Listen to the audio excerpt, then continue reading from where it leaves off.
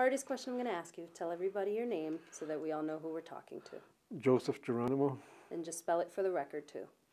Joseph, Geronimo, Geronimo. And Mr. Geronimo, you are related to Geronimo. That's my great-grandfather. Talk to us about the stories that you've heard about your great-grandfather, the people who you've grown up around, and the things that you've heard. Well, I was fortunate to talk with a lot of the people that fought alongside him, the old warriors, both men and women, and I didn't know that they were famous people until I seen books of them as I got older, and I said, I know this person, and they told me lots of stories that about the conflict that took places and about how our old people and women and children were slaughtered by the cavalry, both from Mexico and the United States. And the only thing that my grandfather did was to protect his family and protect the land. This was paradise, and God gave us this land, and my people just wanted to live here in peace, and people came to start destroying everything. And when my grandfather was a young man, they had plenty of buffaloes and stuff like that. They ate those buffaloes and harvested them, and they told us about all kinds of stuff like that. And they said my grandfather was a spiritual man. The whole Apaches are spiritual people. They believe in God, and when we had hardships, we prayed to God, and God gave us different things to help ourselves with. And even during the conflicts with the U.S. Army, my grandfather, they told about my grandfather, how he was being attacked as they were going through the White Sands area, and some cavalry, I think they were called the Buffalo Soldiers. I guess two groups of them were chasing them, and they ran the horses through the White Sands, and then they took the horseshoes off, because the horseshoes just helps get deeper into the sand, so they took the horseshoes off and got away. And they got on the other side of White Sands, and they ran the horses down. They were all tired, so they jumped off the horses and kept running. And they were way out in the desert. The cavalry was bearing down on them full speed. And the story goes that my grandfather told them all to sit down together. And they got in a tight circle, and he started singing. And as the cavalry was coming, they turned into a pack of dogs, and then they passed them, and they kept going. They kept turned back into the cavalry again, so they never saw them. They were out in the middle of the desert, wide open. But stories like that, that's how they kept getting away. And those were the stories that you heard from the time you were a small boy, I guess. Yes, I've heard them all my life, since the time I was born. We tell stories like this. These stories are handed down to us even as infants. We don't do baby talks to our children. We talk to them just like another adult, so that they will learn the correct way. And that's how I was taught. Everything in our life is sacred, even the little cradles that we have to keep the babies in. They represent everything in the universe, and it protects our children. And those we consider it sacred. Everything in our life is sacred. We talk to the plants and the animals, even rocks. They give us the strength to overcome everything that we face in life. And one of the things that we're taught was to know our total environment, know everything in our life, know all the plants and animals, plus people that come into our country. Learn everything that you can about them. And that's one of the things that we try to pass on down. And to be a true Apache, a person needs to know the whole environment, know which plants are foods and medicine, and where the waters are, and where the different mountain ranges are. It's just for self-preservation. So these are certainly things that your great-grandfather would have heard and would have been important to him. So this was really an invasion on his land and his paradise and his people. So he was viewed as a defender. That's what we viewed him as, and I was told stories from other tribal members. Some of the elder ladies that seen him, he said that he was a sacred medicine man, and they would never dare look in his face when they see him coming. They look down or turn away because out of respect. And he respected everybody. He took some of the orphans that were whose parents were killed by the foreigners in our country, and he took them and raised them as his own. And even some of the old leaders, when they were the leaders before him, the well-known leaders, they called him and gave him a responsibility to watch over their children. And the old leaders, well, they fought alongside my grandfather for years because he was given that responsibility. He gave his word to protect them, and he fought alongside them. One of those was Naichi, and that family, that's where my kids come from. They're from the Naichi family and Cochise family. And my grandfather was responsible for looking after Naichi after his father Cochise passed away. These don't sound like the actions of a terrorist. Oh, well, if you invade someone's land and then they come after you, what do you call them? You call them a terrorist? You're the invader. That's one of the things that really upset me. What I heard on TV the last few days since they killed Osama bin Laden, they compared him to my grandfather. I was upset because that's a slap in the face of my family. There is no way that you can compare Osama bin Laden to my grandfather Geronimo. The better comparison would be between Osama bin Laden and Andrew Jackson, the 7th President of the United States. Andrew Jackson, the 7th President of the United States, he was responsible for the death of thousands of innocent women and children. He killed all those Indians and chased them out of the East Coast. And he's America's Hitler. So if they want to compare Osama bin Laden to anyone, they should compare him to Andrew Jackson.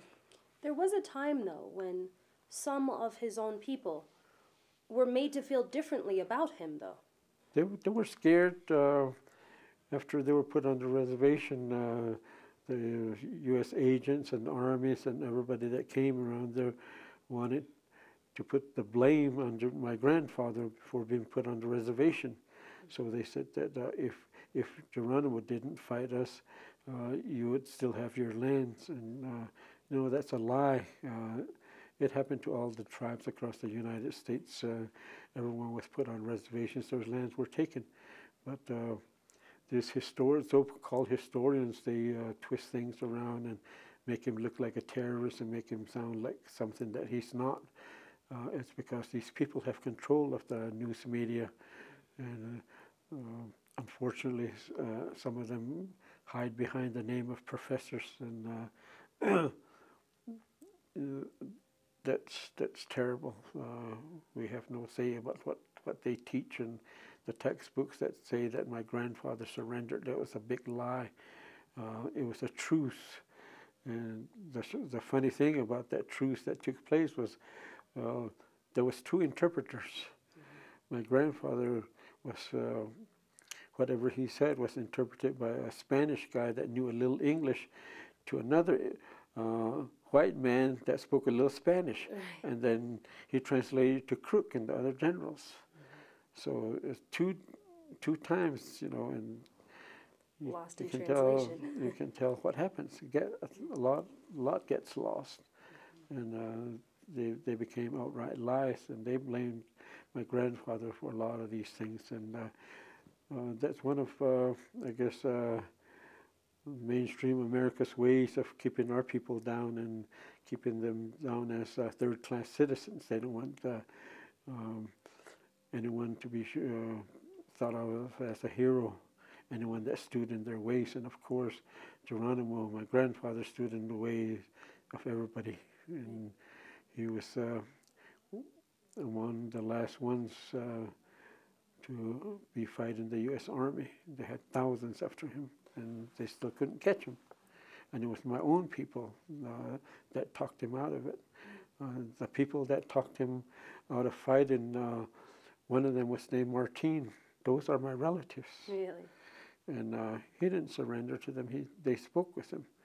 I have a great uncle right now. His name is Ringling Martin. He's the grandson of Martin. And that family, they're all related to me. Could you see how, if you put yourself in the 1870s and put yourself in the mindset of the average white person, the average Mexican, the average Spaniard, could you see how it would be possible for them to look at Geronimo as a killer, as a terrorist at that time? Well, everything gets taken out of context, and they said there were hundreds, maybe even thousands of deaths that my grandfather was responsible. But the so-called professor from UNM, that idiot, he needs to take a look at the actual figures, and it was nowhere in the thousands, nowhere in the hundreds. It was very minimum. All of this outcry was just the more that the public outcries about my grandfather Geronimo, the more the army pays attention, and the politicians and bring the army in to get them out of the way, because this was paradise and everybody wanted it, and now they got it, and what are they doing? They're destroying it. He was considered a threat at that time. He was a threat to what they wanted. Yeah, he was completely a threat to. He was just in their way of destroying the land. And now the whole world's concerned about global warming and who's responsible for that. It's certainly not my tribe. It's one of the biggest industrial giants in the whole world. That's the United States. They're responsible for the global warming. And that's one of the reasons maybe God's punishing them for destroying paradise. And this is paradise. The Western Hemisphere was paradise, and people didn't know it, and they came and destroyed it. They're still trying to destroy it, and I hope there's enough chance for them to take a look at what's around them and stop. And God created the universe. Sometimes we wonder why God put us here on earth.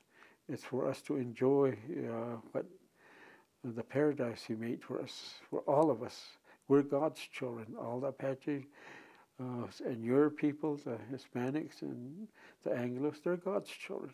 And we need to remember that everybody's life is precious, and no one has any right to destroy people.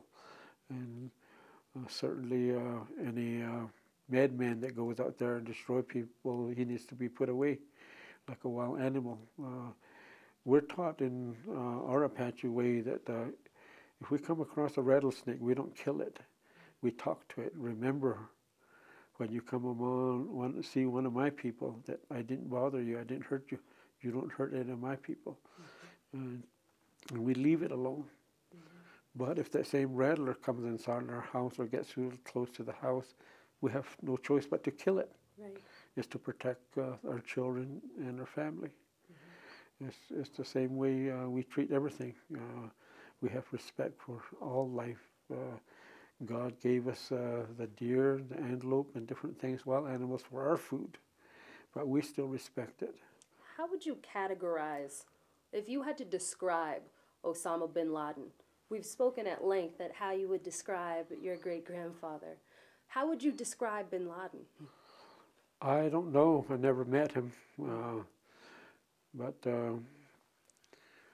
all the accusations about him, we don't know how true it is. There was a lot of killing going on in Africa at one time, and no one did a thing about it because there was no oil there, that country.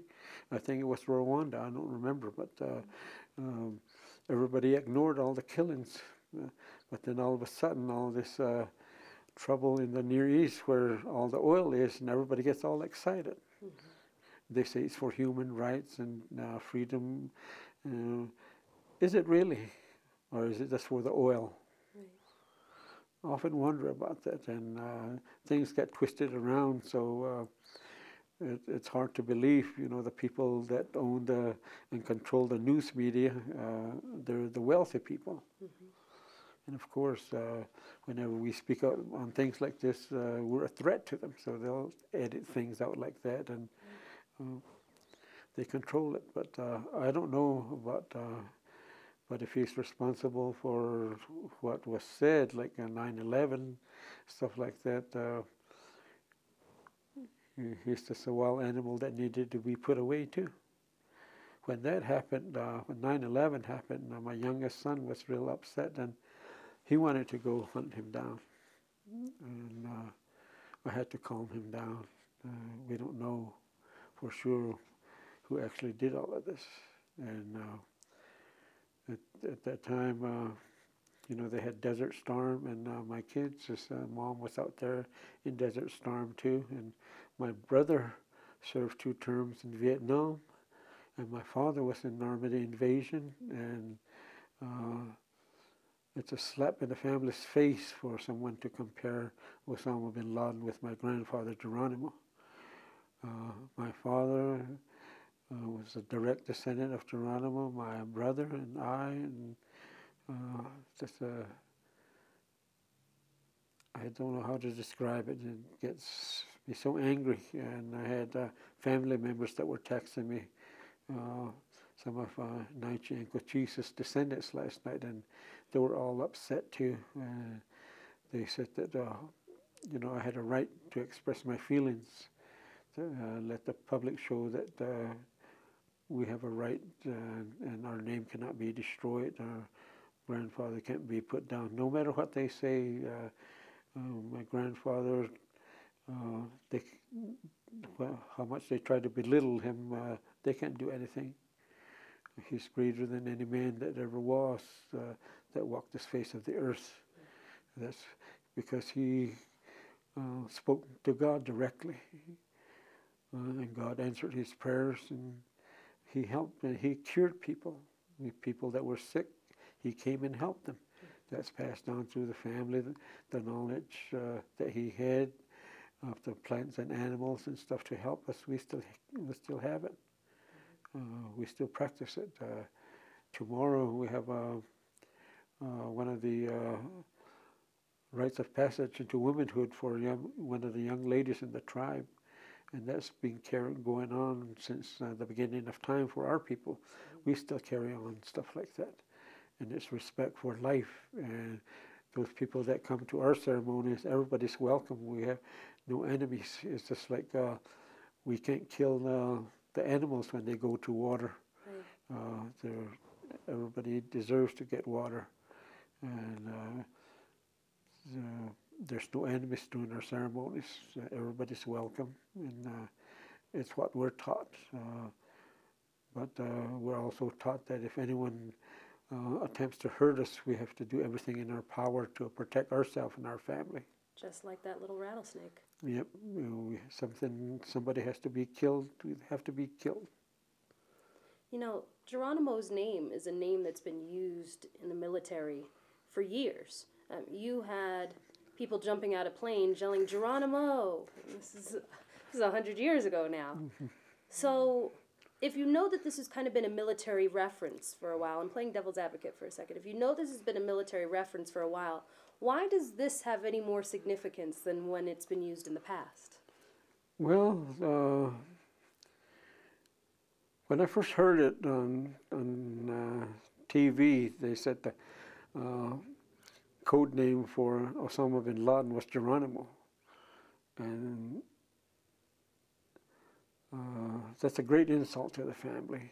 And then yesterday last night I heard another newscaster say that when they kill Osama bin Laden or capture him, the code name was Geronimo. So you hear two different stories now.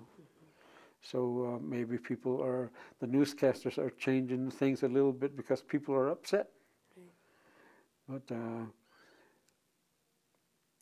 yeah, that's wrong for them. I don't see nothing wrong with the paratroopers yelling Geronimo when they jump off the aircrafts, because my son, when he used to play as a little kid, we used to laugh at him because he used to say that he wasn't aware of it. But he plays with these little army figures and they jump off the coffee table. He pretends like they're parachute. He says Geronimo. And he wasn't aware that he was calling Grandpa's name. So to you, that's a different reference. You Yes. know, it's totally, the significance is just inconsequential. It's one thing to jump out of a plane and shout a word. It's another thing to call someone who's accused of doing some acts. But I'm asking this because we had the professor saying this has been a word that's been used with the U.S. military for years and years and years. Well, when the movies about my grandfather came out, one of them was called Geronimo, the American hero, America's hero.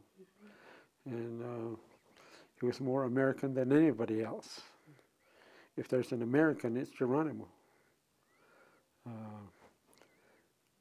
But we're upset because when we first heard it, they used that name Geronimo for Osama bin Laden, and that's an insult. That's the worst thing you could say about anyone.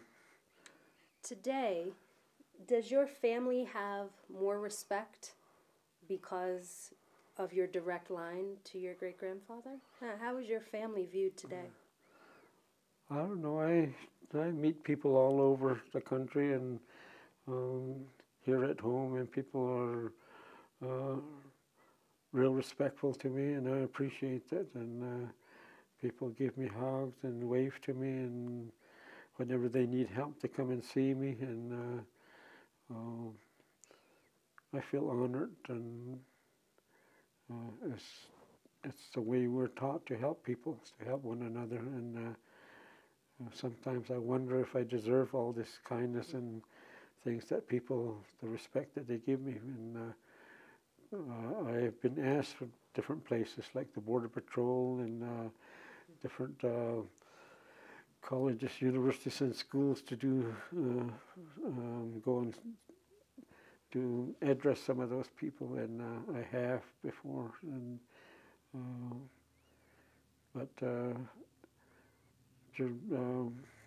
if my grandfather's a symbol that they need, I'm glad that they chose him, because he was a spiritual person, a real spiritual and holy person, and they wanted his power so bad that even the story about George Bush's grandfather and them stole, desecrated the grave and stole something from there.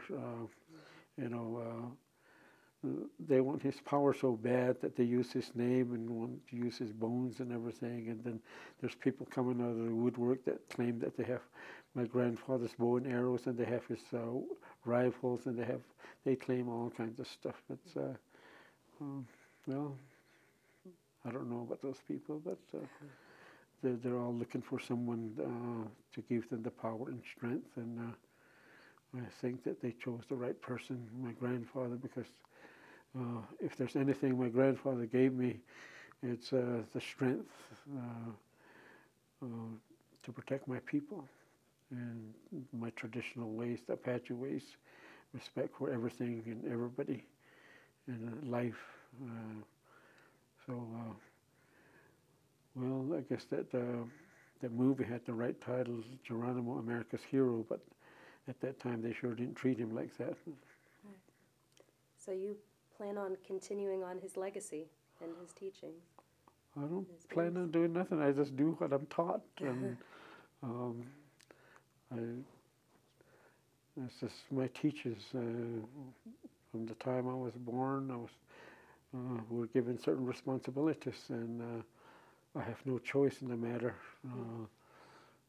I taught the Apache language here at home and at the universities, Eastern New Mexico and New Mexico State, and I just do what I do, and it's not like I have a goal or a plan. It's just a responsibility that I have.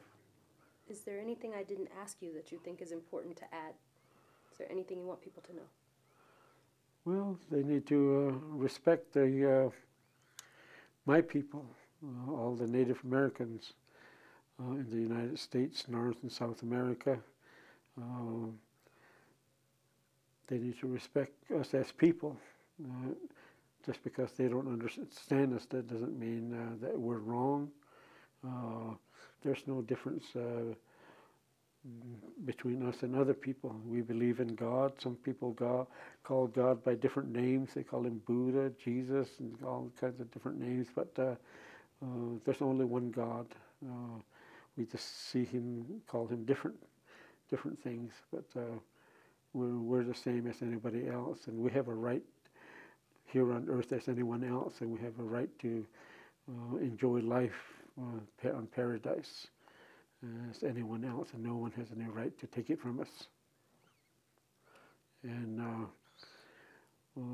anthropologists, that's one thing that I don't like about anthropologists. They're nothing but licensed grave robbers,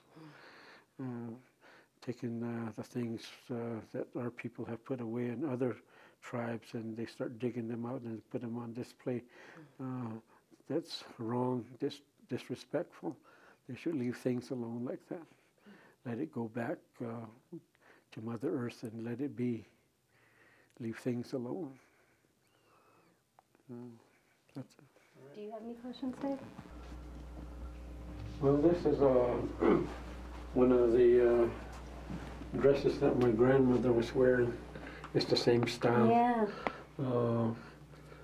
When they make their passage to womanhood, a ceremony is held for them, and this is the ceremonial dress. So, like the ceremony we were talking about earlier, is this what the young lady will be wearing, or something similar to it? Yeah, it'll be something similar. Call this the Geronimo style, and those they have the semicircle things too. They're real handy. In fact, when my great grandmother and them were taken prisoners, they were wearing one of these moccasins, and they had a knife blade in there, and they had a knife blade in there, and they didn't know that they were hiding the knife blade, and they dug under the wall with that knife blade. That was at, yeah, and they made it all the way back here to Mescalero. Hiding it in their moccasin. Yep. And when they were out, there's my grandmother. There's your grandmother. I was just going to say, that's her. And I they know were that. talking about when they were harvesting, he was yelling to his men that I got two young girls in the back, so I have a knife in my moccasin. When we go around this curve, move over, so I'll stab him. So she took that, when they went around the curve, the sister sitting in the back stabbed the Comanche. Wow. And took his war bonnet, his jewelry, dumped him, and then they took off with his horse, made it back. And made it back? And that's, I think that's Naichi and his wife. And that's my kids' great-grandfather. One of the lances that they use. They also use the lance. In the later years, they took the spokes of the wagon wheels and used them for the spearheads. Really? Because they were made of hard oak. Right. Froze to death or anything. What was the teepee made out of? Heavy canvas. Uh-huh. Nowadays they make them out of that. They're good hunters. Even my daughter, she's a bow hunter and speaking their own language. And So were these prisoners of war? Yeah, these are kids. They took the kids and separated them from their families.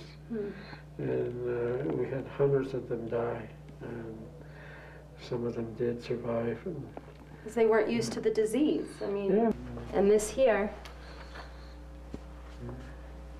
your great-grandfather. Yeah. And some people I hear on the news and everywhere that they say his Indian name was the one who yawns. That's a big joke. The one who yawns? We laugh about that. And his real name in Apache was not the one who yawns, but they just let that be because. So can you tell us what his real name meant? Gu Yan means the wise one. Okay. That was his Apache name, and I have relatives in San Carlos Apache Reservation, Arizona, who still use that name, Gu Yan. They're my relatives from San Carlos, Arizona. Well, you got everything there? Yeah. This records, it's not going to go anywhere. Right. It's very possible. It's just one of those things that is outside of my hands. Yeah, So. Getting 30 copies of their magazines, and they never did. And you never got it. I will. I'll make sure that I get you. Yeah, I feel like if there's ever a time that they would break the rules, it would be for this, but I don't know what. It's a decision way over my head. It'll be put away in maybe 50 years from now to open it. Right. Right. I settled down a little bit. Which is a good thing. It's a good thing. Yesterday you had very raw, real emotion. That's what she's about to do. It's kind of funny when I went to see my wife graduate from Fort Jackson. We went all the way through the Deep South. You can tell their friends and relatives that they touched ended, and then they kept talking to me and the zoo for a while with my kids. And then there's some little kids in front of us. We were looking at the wildlife exhibit. There's 4 black kids, and then one turned around and his eyes just got all big. Look, there's an Indian there. I mean, you're not being treated like a real person. Yeah. And, well, in the Deep South, I felt real bad. I was in a big river. It hurted me. So, the nerve of them treating us like this and then them like that. Right. All different, but inside it's all the same. Those